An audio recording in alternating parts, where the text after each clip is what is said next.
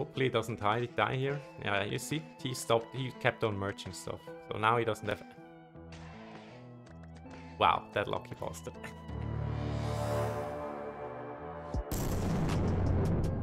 Hello my friends and welcome to the first ever viewer wish video. You can just make me do whatever YouTube video you want.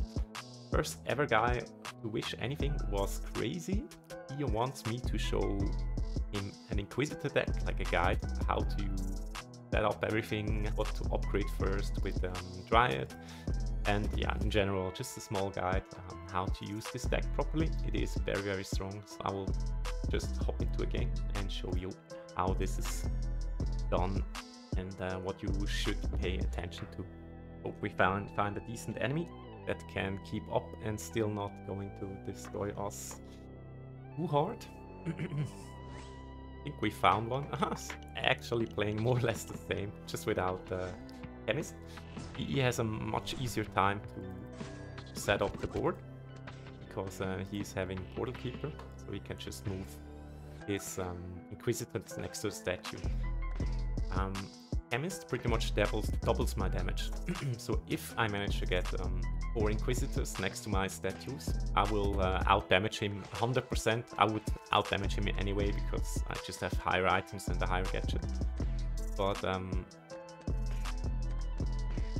if I would be lower than this guy, I could still win because I have Chemist that has pretty much double damage.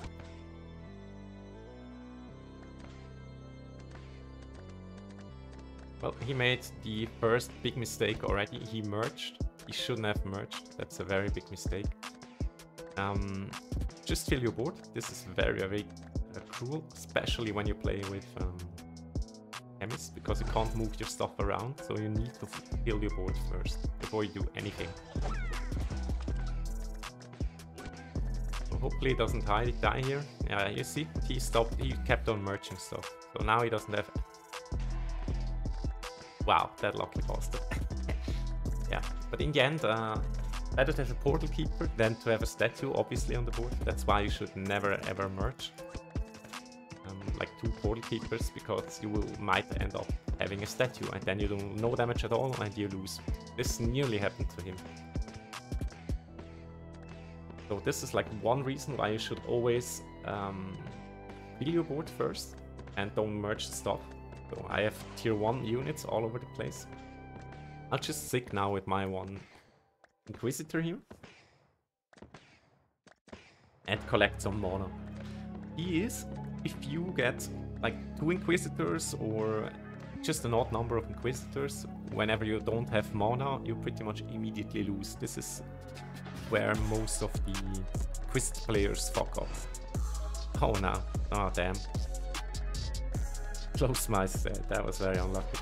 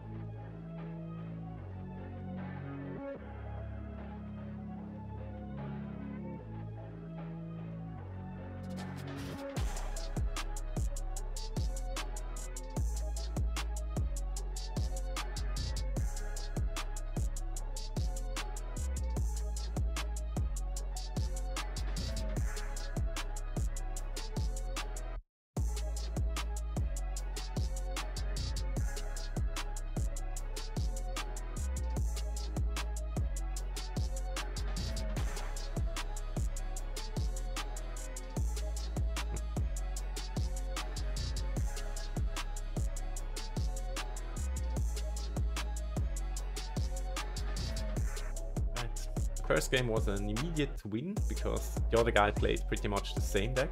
Ooh, that's an interesting one. Again, what the fuck? Yeah. He's playing pretty much the same, except of having Portal Keeper instead of Dryad, and he's having Bombardier instead of Chemist. So he's having a much easier time to set up his board because he can just move the Inquisitors where they are supposed to be.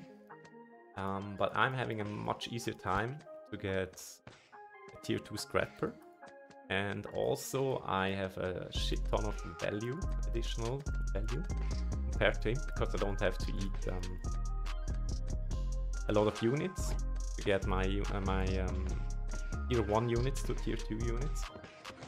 I can just upgrade them, because he has to eat 4 units to get a proc off of Scrapper, and to upgrade this guy to a tier 2 unit. I can just do this. That costs me 1 unit, and this guy is a tier 2 unit, so much cheaper to take Drides instead of eating all the units. Yeah, just to upgrade them. It's worth to do this with Drides until they are tier 3, and as soon as you have your whole board on tier 3, you can start eating the Drides as well. Till then, you should keep the Drides. One thing that I see a lot of people doing wrong is they immediately buff this guy. They shouldn't do this, because the first thing you want to do is to completely fill your board. I have one guy next to a statue, which was lucky, but I want to get other guys next to statues, so I'm going to fill the board. That's the easiest way to obtain this, is by having everything on tier 1 and fill the board. Because after I filled the board, I know where all the units and statues are. Maybe I get another one here. Maybe I get another one here. You don't know until you try. That's why I need to fill the board first. So now let's fill the board. You see, I like this statue already much more. So now that I have a full board, I can go and for example, I want to have Inquisitor here. So I'm going to free this space, drop another unit. It's not an Inquisitor, so I am going to pull this one away. Drop another unit, not an Inquisitor, pull this guy away.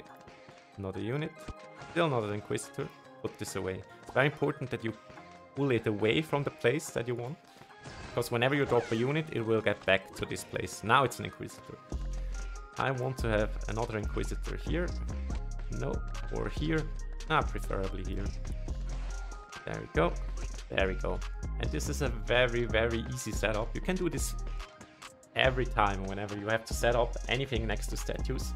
Just do this method. I mean, it sucks if I pull this stuff away and this guy would have happened to be a tier 2 Inquisitor. Yes, this sucks. But in the end, this is the only way you can make sure that your Inquisitor lands where you want them. By having a complete full board and always empty that space that you want your unit to be. So now I'm already set up pretty much. The first thing I would upgrade, it doesn't really matter to be honest. Just make sure everything is like tier 2 in the beginning. Whenever everything is tier 2, upgrade the statues first, because they not only give they much more speed to the Inquisitors, they also increase the crit chance, which is insanely valuable. This is like additional crit chance is absolutely broken. It's absolutely broken. And you maybe realized I didn't upgrade any of the Inquisitors yet. That's because I want to build up the board first. All the mana you have in the beginning, until your board is done, is supposed to be going onto your board. So you don't want to run out of mana just because you upgraded this guy to, let's say, tier to the maximum, and then you don't have any mana anymore, and if you drop a unit or anything bad happens, you are stuck without mana and you start to lose. This is like the worst case scenario, so this is why you always should build up your board first before you upgrade the stuff.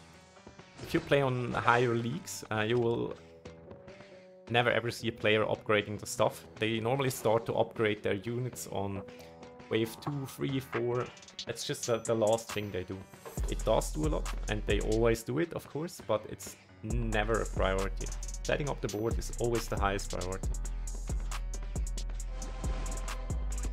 And from here, you just keep on eating stuff. Just drop one after another. This is also very important. I just did it wrong. Yeah, now we go for the second statue here. This guy is next to a statue or not, doesn't really matter, because it doesn't do nothing regarding the damage compared to your Inquisitors, so fuck that guy next to a statue. Now you just keep on eating the stuff. One by one. I will be doing a Scrapper video because Scrapper is such a powerful card and you can do so many things wrong. So I just tell you the very basics of Scrapper. Everybody thinks he knows how Scrapper works, but a lot of people do a lot of mistakes with it. Let's upgrade this guy. So, quickly show you. Now I've eaten 3. Now I've eaten 4, and whenever you have 4, it gets proc ready. So the next thing I eat will do a proc. Everybody knows this, it's not a secret. But let's say I have 3 of them. If I eat something again now, I have 4 and I'm proc ready. So it means more or less I can eat another unit, so I'm proc ready, and another unit, and the proc will go off. So I need to eat 2 units, so the proc goes off. If I eat now that I have 3 guys eaten already, if I eat the tier 2 unit now, just doing it for demonstration purposes, I will have eaten 5 guys. And I will be proc ready. So that means I just ate 2 units, which should be normally the already cause this guy to proc, but it doesn't, because it doesn't matter how many. No, it always gets proc ready at 4 whenever you ate 4 guys. But if you eat more than 4 guys, it just gets proc ready whenever it's over the number 4. So I just wasted 1 unit by eating a higher tier unit. So I ate a tier 2 guy, meaning I ate actually 2 units instead of eating just normal guys. You know what I mean? So now I'm back to 1.